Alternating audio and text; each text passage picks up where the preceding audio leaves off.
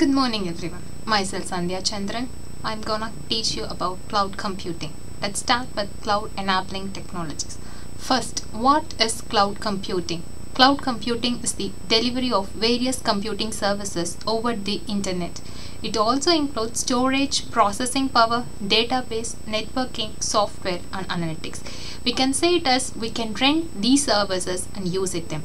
Instead of owning and maintaining the physical data centers or servers, business and individual can access these resources from cloud service providers, paying only for what they use. This is the introduction of cloud computing. Let's move to benefits of cloud computing. What are the benefits? On-demand self-service. Users can access the computing resources as needed without human interaction with the service providers. This makes it a characteristic. Next, broad network access. Services are available over the network and can be accessed through various devices like laptops, smartphones and tablets. Third, resource pooling. Cloud providers pool computing resources to serve multiple customers with resources dynamically assigned based on demand. Rapid elasticity. Resources can be scaled up or down as per our needs changes. Measured services. Resource usage is monitored, controlled and reported, providing the transparency for both the provider and the user. These 5 points makes cloud computing a better when compared to other services. Next, types of cloud computing. There are 3 types of cloud computing: public cloud, private cloud and hybrid cloud. What is public cloud?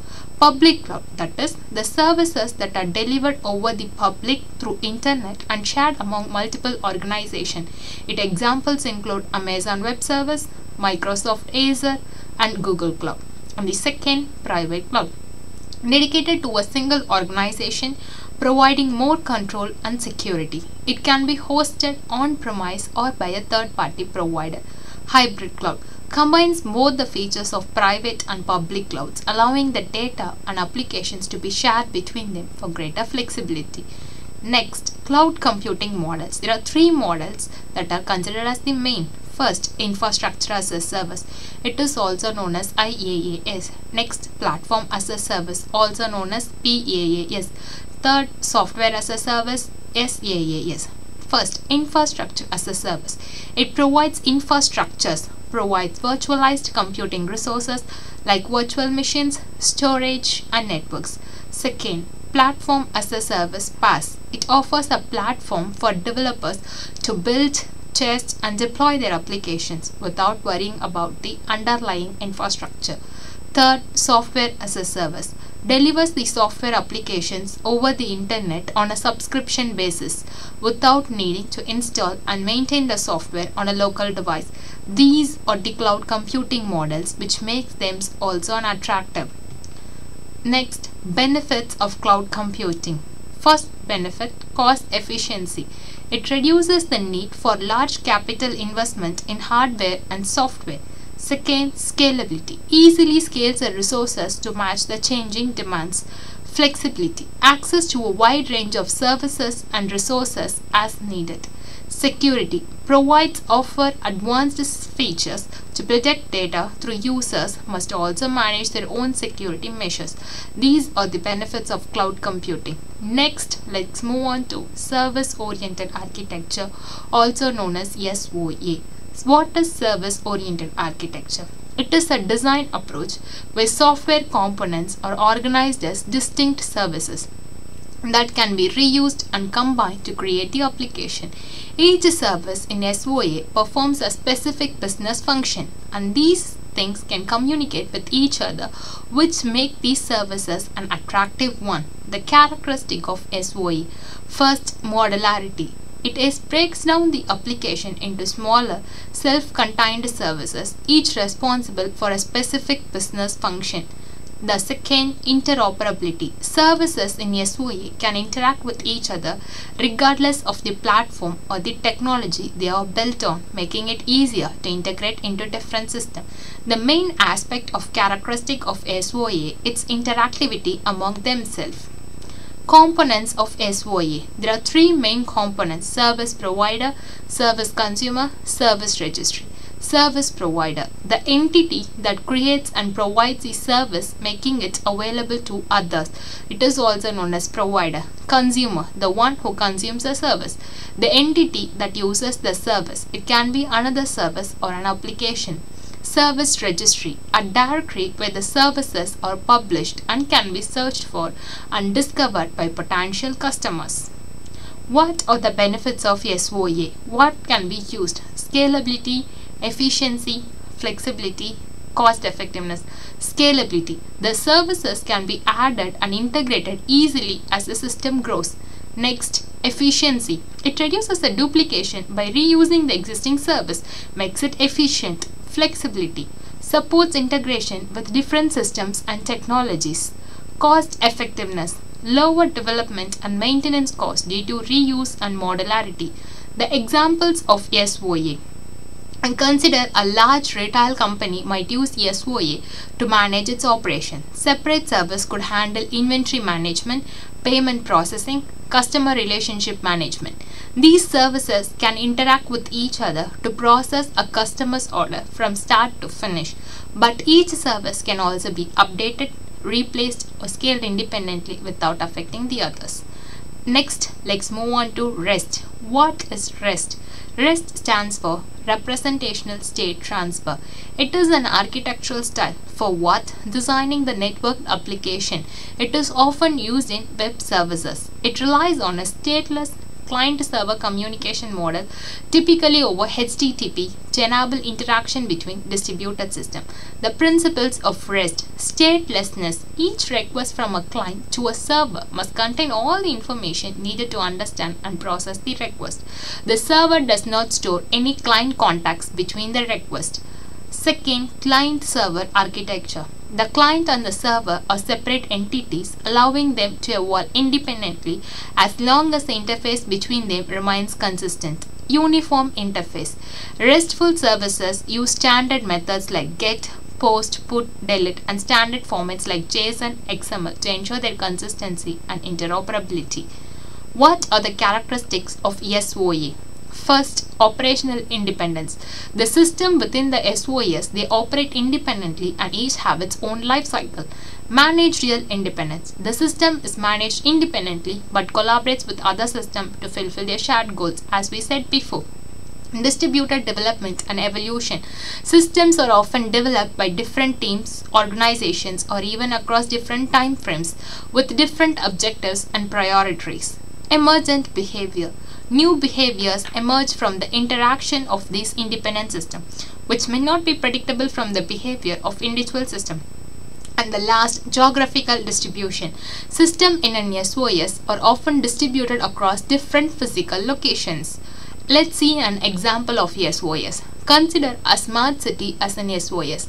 It might include independent systems like traffic management, energy grids, public transportation, emergency service, and water supply system. Each system is managed independently, but they share their data and collaborate to enhance the efficiency of the operations, such as optimizing the traffic flow during an emergency. Let's see the connection between REST and SOS. A REST can be an enabling technology for SOS architecture. Since RESTful API provides standardized stateless communication mechanisms, they can be used to integrate the independent system within an SOS. This allows the systems to interact seamlessly while maintaining their autonomy, supporting their emergent behavior, flexibility required in an SOS. Next, web service. What is a web service? It is a standardized way for applications or systems to communicate over the internet, enabling them to share their data and functionality regardless of their platforms or technologies they use. And how does a service work? It has 3 points: provider, requester, and registry. Service provider. The service provider is the one that creates a web service and makes it available to the other systems. That means they are the one who creates it and providing for others. The provider defines how other systems can interact with the service. Service requester or consumer. The consumer is the application or the system that requests the service. The consumer sends a request to the provider and receives a response. Service registry. Some systems use a service registry like UDDI, which means Universal Description, Discovery and Integration, where web servers are published and can be discovered by consumers. The characteristic of web service that makes it differ from others. Interoperability. Web servers allow different applications to communicate with each other, even if they are built on different platforms, using different programming languages or on different operating systems. Next, standardized protocol. They use these standardized protocols like HTTP, XML, SOAP, Simple Object Access Protocol, Representational State Transfer REST to ensure their consistent communication. Third, loose coupling. Web servers are designed to be loosely coupled, meaning that changes in one service do not necessarily affect the others. This flexibility allows for easier integration and maintenance. The fourth, modularity. Web servers are modular, meaning that they perform specific tasks or provide specific functionalities. This modularity enables the reuse of service across different applications. Self-describing. Web servers often use standards like WSDL, Web Service Description Language, to describe the available operation, inputs, outputs, and how to interact with the service. These are the characteristics of web service. What are the types of web service? First, SOAP web service. SOAP means Simple Object Access Protocol. It is a protocol for what? Exchanging the structured information in a web service. It relies on the XML for its message format, usually operates over HTTP, but can also use other protocols like SMTP, Simple Mail Transfer Protocol. SOAP provides a high level of security and can be used in scenarios that require strict standards such as in banking or telecommunication. Let's see an example. First, media and content platform. In media, let's see about streaming services. When we hear the word streaming services, our mind will replace Netflix and Spotify, Disney+. In these, we use a subscribe model where users pay a recurring fee to access the library of content. It includes music, movie shows, news and magazine. Online news outlets and magazines often use a subscription model where they get access to a premium content. And second, software as a service. Platforms such as Microsoft 365, Adobe Creative Cloud or Salesforce operate on a subscription model where users need to pay for their access. Cloud computing service like Amazon Web Service, Google Cloud, Microsoft Azure, they offer subscription-based services where the business pay for computing resources, storage and other services on a subscription basis, often with pay-as-you-go pricing. And last, event-driven system. It also known as publish-subscribe model. In software architecture, particularly in messaging, event-driven system, the subscribe model is used where components register to receive updates or data when specific events published by the publisher occurs. And these benefits of the subscribe model. Predictable revenue. For business, the subscription model provides a steady, predictable revenue system, which is often more stable than one-time sales. Customer loyalty. Subscription encourage long-term relationship with the customers, leading to higher customer retention and loyalty. Continuous improvement. Providers can continually improve their services or content, keeping their subscribers engaged, satisfying the recurring cost. And the last, scalability. This model allows business to scale easily by adding more subscribers without needing significant changes to their infrastructure. Last, virtualization. What is virtualization?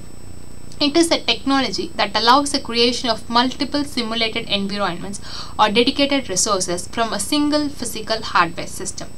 It abstracts the physical hardware and provides a virtual version of computing resources such as servers, storage, devices, and networks.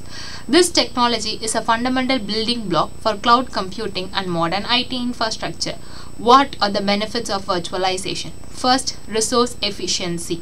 It allows multiple virtual machines to share the same physical hardware, leading to better utilization of resources. The resource includes CPU, memory, and storage. Cost saving. By maximizing the use of physical hardware, organization can reduce the need for their physical servers. Scalability and flexibility. Virtualization allows easy scaling of resources by adding or removing the virtual machines based on the demand. It provides flexibility to deploy new environments quickly. Isolation and security. Virtual machines are isolated from each other, so a problem in one machine does not affect the others. Disaster recovery. Virtualization simplifies the disaster recovery by allowing the machines to be easily backed up, cloned, and migrated to different physical servers. Testing and development. Virtualization enables developers to create multiple testing environments without the need for additional physical hardware. Thank you. உலகத்தரமான கல்லூரி உங்கள் ஊரில் தெய்வானை அம்மாள் college for women autonomous Villupuram. உங்கள் எதிர்காலம் உங்கள் கையில்.